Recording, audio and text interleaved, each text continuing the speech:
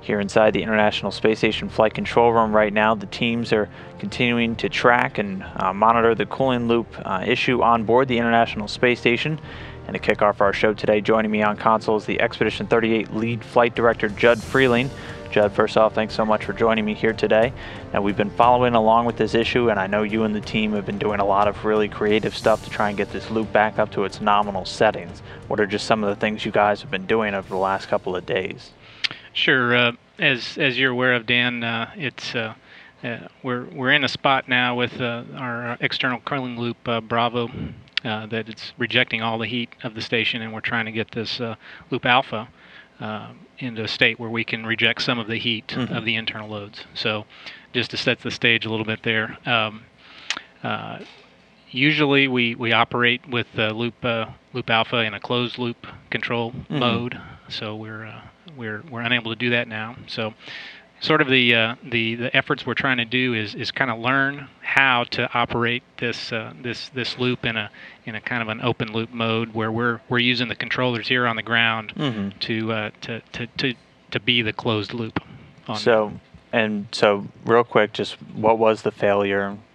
You know, it was with one of the valves actually inside the loop, correct? Right. So we have a pump module package assembly that's outside. That's the pump that flows all the ammonia throughout the external loops, and on that loop Alpha.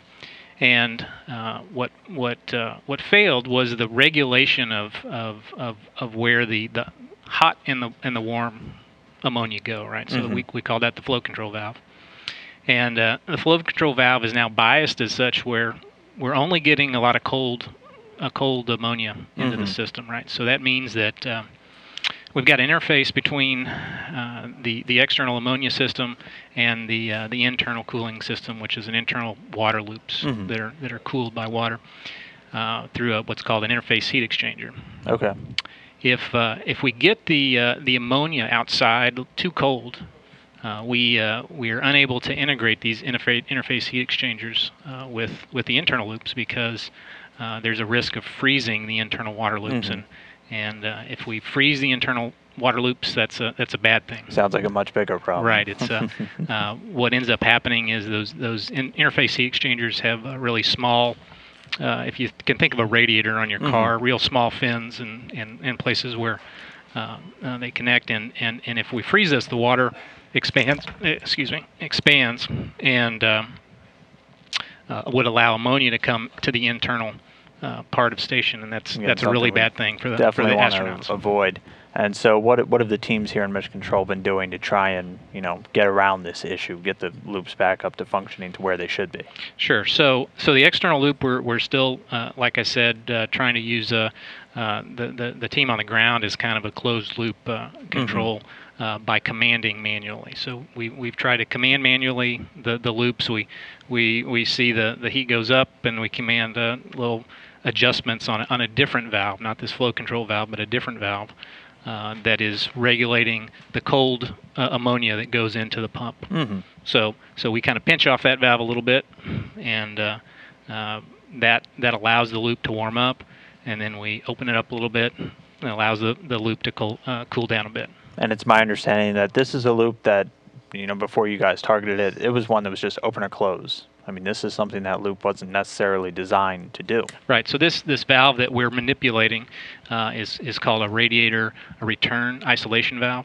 So as the name implies, it's an isolation valve, and so normally it would just be open or closed. Gotcha. So we're using this particular isolation valve in a manner that it wasn't originally designed to be used, and so there's a lot of finesse, and basically what we do is we start it at a known position, we tell it to drive, and then a number of seconds after it drives, we pull the power from the valve, so that fixes it in a certain spot.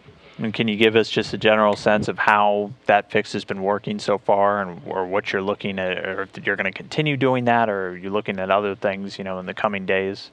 Sure. The fidelity that we have here on the ground to precisely control when that valve, starts moving and stops is on the order of about 0.2 seconds, 0.3 seconds, somewhere in that range.